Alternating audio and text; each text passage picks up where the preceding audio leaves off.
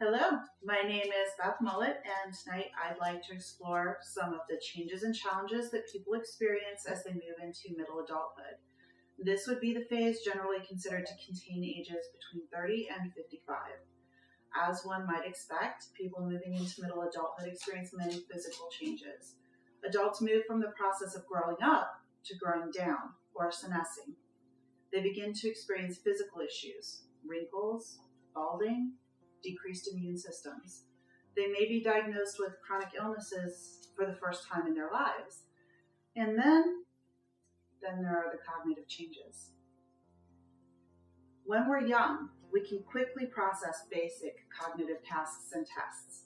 However, as we get older, our fluid intelligence begins to decline, affecting especially those cognitive tasks that are outside our everyday realm. The same tests that we whip through quickly as children may take longer and longer to process as adults.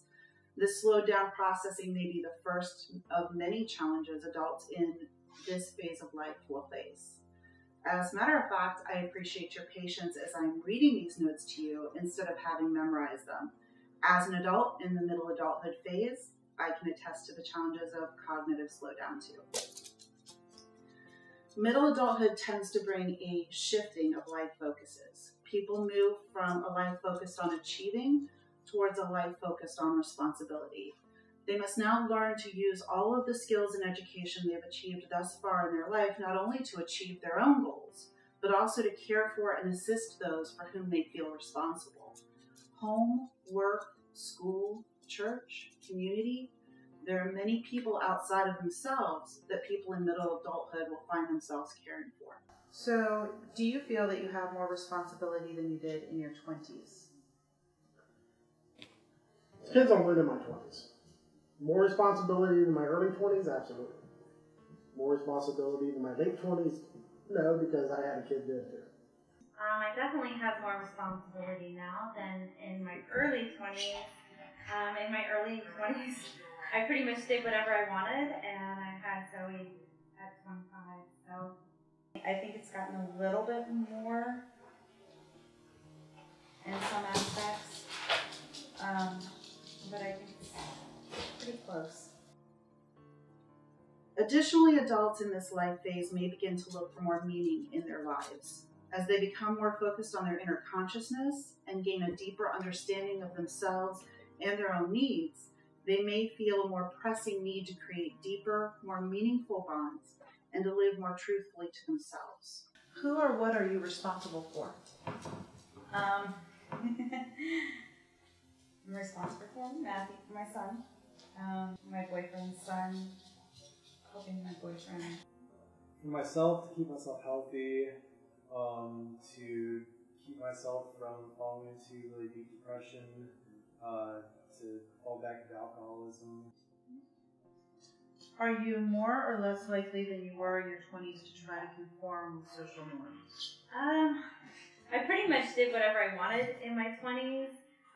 Now I have to conform a little bit when I'm at work because I'm expected to be a role model, that I feel like when I'm at home or with my friends, I'm like my most true self.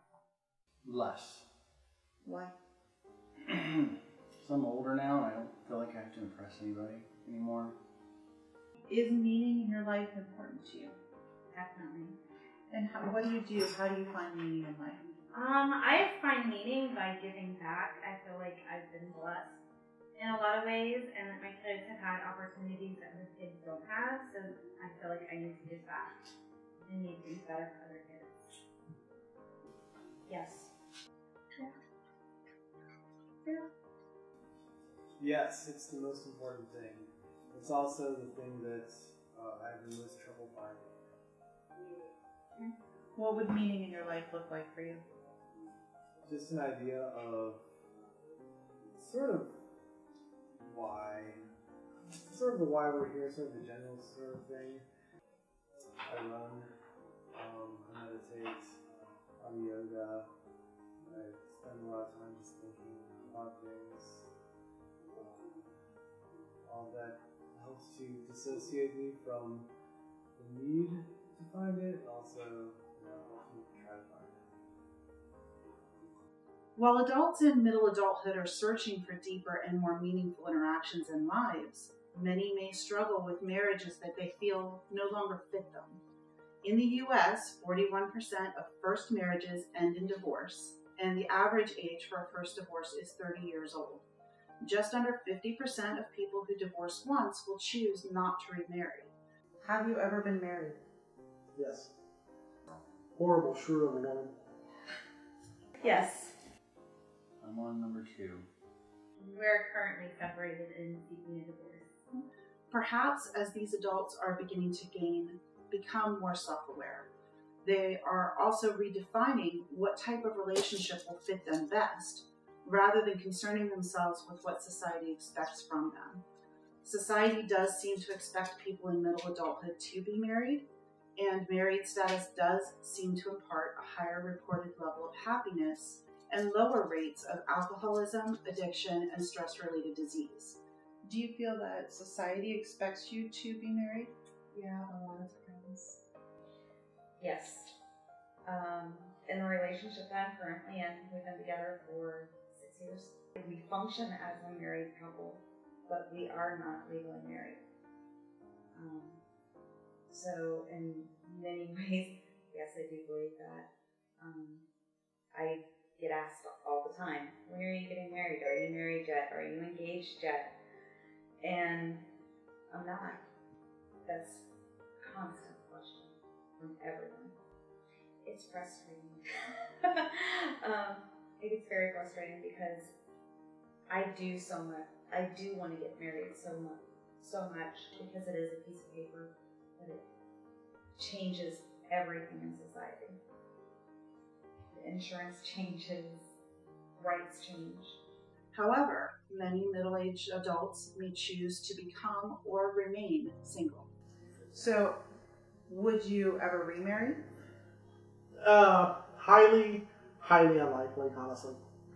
I was very determined to never do that again. Why? Because it was a bad experience the first time. I was too young. She wasn't the right person. What does an ideal, healthy relationship look like for you? Oh, well, that's two-sided. Are you getting something out of it? Am I getting something out of it? If only one person is, I don't consider that a healthy relationship.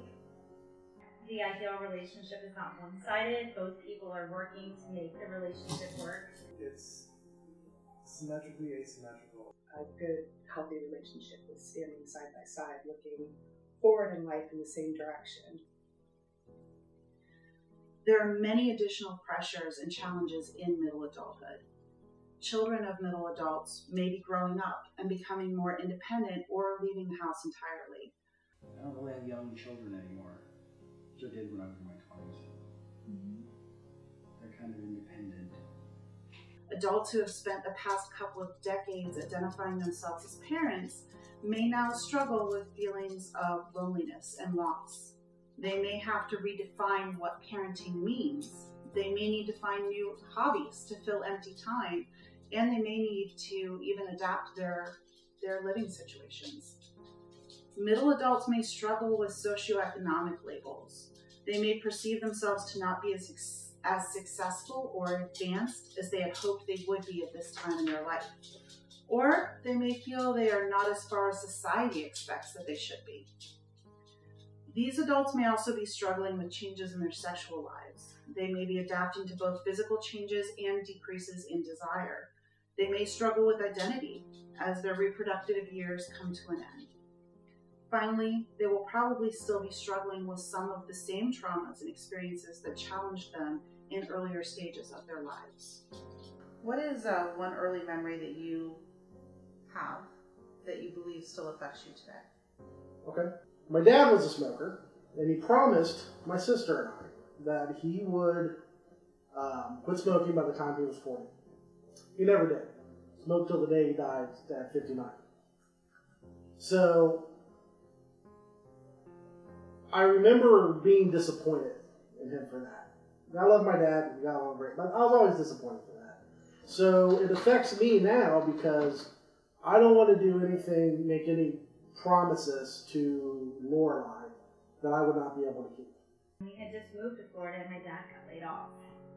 So he had a good job working 9 to 5 first shift, and the only job he could get was on third shift and everything. So I didn't get to see my dad except for on Saturdays. But my dad did, he did what he could so that we could keep our house and everything. I was kind of like 7 or 8, and I was a bit of a problem child. I was energetic and angry. It was a rough day, and my uncle came to talk to me. He was facing my dad, and he emphatically told me that I wasn't wanted and that I was a guest in his house. And if I wanted to leave, I just had to say I wanted out. Ever since then, both in that household and somewhat in life, I felt like a guest. They had just had my little brother. He was born almost my 5th birthday. And he was probably 6 months old at that time. And my mom used to leave after my dad would leave for work. My mom would leave to go meet her boyfriend or go to the bar to meet a new boyfriend. And I have this memory of sitting in our apartment at the time on a fold-out couch with diapers and bottles around me with my brother between my legs at 5, which is incomprehensible now that anybody would do that. Just because of the time of year it is, like Halloween, for example. It was banned in our house because they were super ultra conservative and it was a religious thing. So now I think it's my favorite time of the year. A lot of it has to do with because it was forbidden before. As you can see, counselors working with clients in middle adulthood will need to be sensitive and empathetic to a wide variety of challenges and changes. This work will require kindness and patience. However, assisting adults to successfully navigate their way through a time of great internal upheaval and reinvention could also be very fulfilling and exciting. Thank you for your time. I don't feel like I'm in my middle adulthood. I still feel like the exact same person. I am older, but I don't feel older. It's really weird. It's so strange to look at myself and see that I'm 41 and I don't feel 41. I certainly, in a lot of respects, don't act 41, and it's just so strange to think about myself as approaching midlife or so. It's very surreal.